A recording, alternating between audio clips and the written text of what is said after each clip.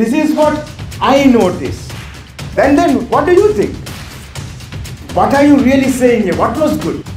How can I develop that? Right. Okay, so you can take a screenshot of this. This is very practical and very action oriented. You can use this. What we are saying, what we should stop saying, and what we should say. So instead of can I give you some feedback, here's my reaction, right? So essentially stop saying you and say this is what I noticed, this is what I saw. Then what do you think? Instead of why did you do this? Right? Yeah? So remember that thing we spoke about, right? The natural error like the colorblind people. Yeah? So let's try to eliminate that. Yeah?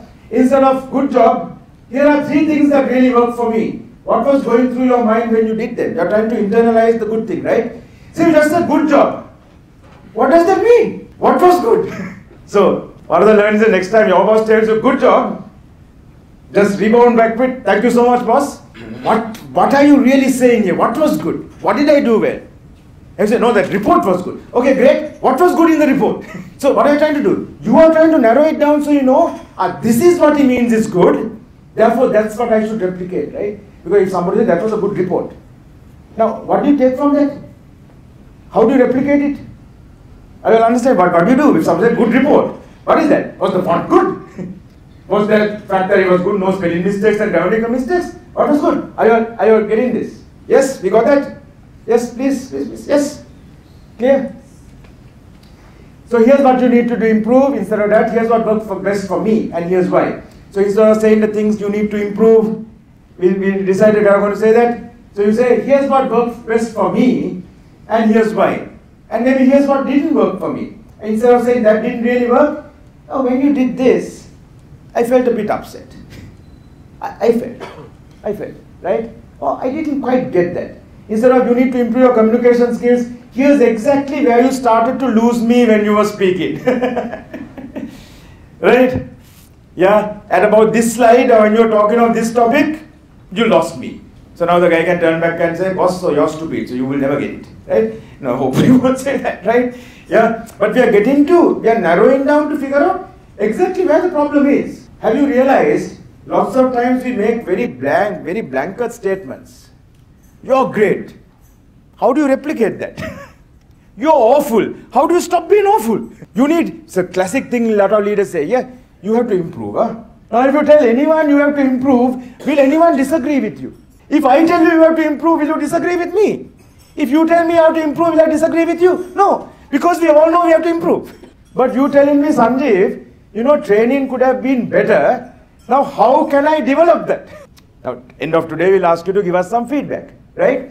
Now if you write a statement saying, Sanjeev, the training could have been better, wasn't up to my expectations. What can I take from that and improve? Are you understanding the point?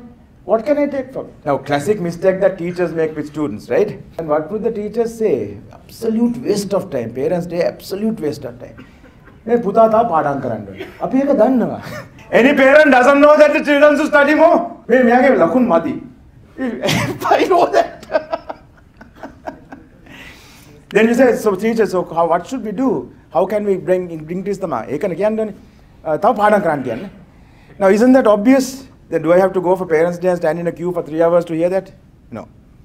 You think, what's the point of the feedback? Absolutely zero, right? But as leaders also we say that sometimes, right? You come for the appraisal, you have to improve. Yes, boss, I know. What should I do? Improve with you. Yeah? So what's the learning here? Get to concrete things. Specific. If you tell me, Sanjeev, you told us to stop for the break at 10:30, you went down till 10:45, that wasn't good. I can take that as concrete. So here, we are not saying here's where you need to improve, right? So that's also IRE. We shouldn't say this. But what we're saying is, here's what worked for me. Here's what I thought was good. Here's what didn't work for me. Here's where I didn't understand. Here's where I didn't feel motivated or persuaded. No, you always share your experience. You don't say, I didn't feel motivated because you are a bad motivator.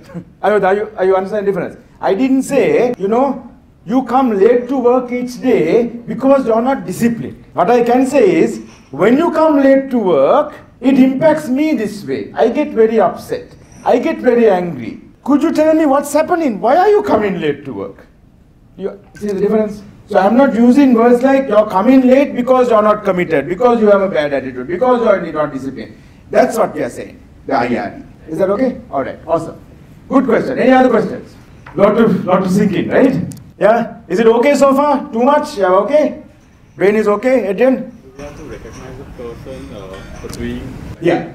Yeah, very good, very good, very good. Do you have to recognize a person for doing what they are supposed to do? Let's take an example, right? So now Melinda is habitually late for work. You're supposed to start at 8:30, she comes in at 9. Alright? So every day it's Melinda, late again, late again, late again, what's happening, what's happening. One day instead of 9, she comes in at 8:55. Idiot. Should I appreciate that? How many say yes, I should appreciate that? Come on guys. Do you look, no? You want to appreciate? Do you look?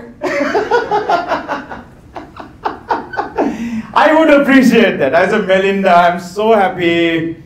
Today, you are 5 minutes earlier than you normally arrive. Give her the small win. Now, do you think tomorrow you could come a little bit earlier? What do you think? What do you think the response will be? Yes, positive?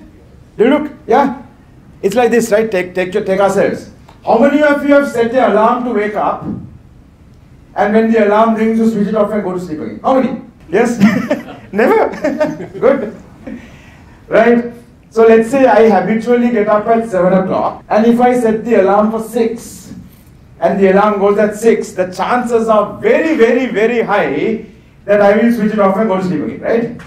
Because it's too much of a jump. So if I want to eventually wake up at 6, I need to, for the first day, set the alarm at 6:55, wake up, give me that win, give myself that win, because I won, I did it. Next day, tell myself, okay, can we make it 6:50 now? Alright, and little by little, I get to 6 o'clock. Are you understanding the difference?